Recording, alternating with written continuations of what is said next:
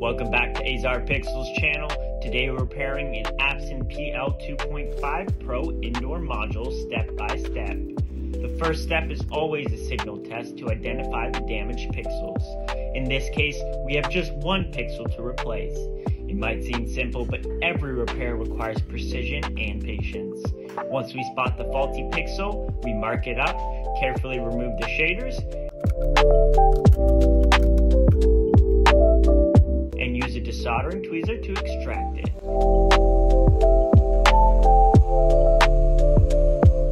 Before installing the new pixel, we thoroughly clean the base to ensure a secure attachment.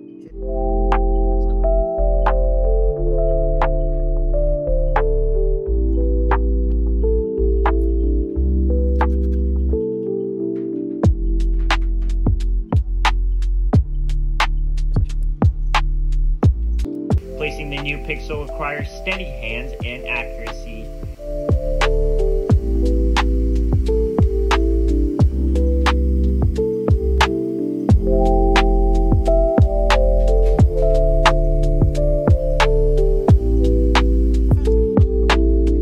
As you see, you need to be really patient and precise until you get it right.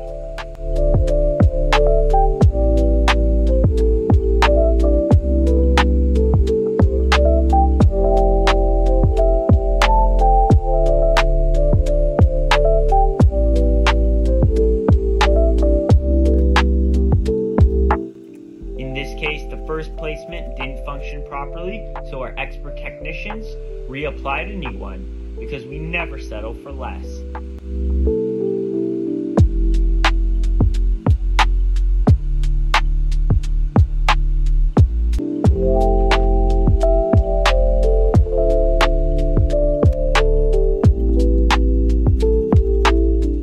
Finally, we run a final signal test to ensure everything works perfectly before putting the shader back.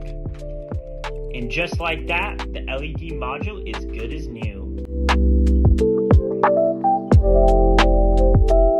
At Azar Pixel, we bring LEDs back to life. Need a repair? Visit www.azarpixel.com or call us today.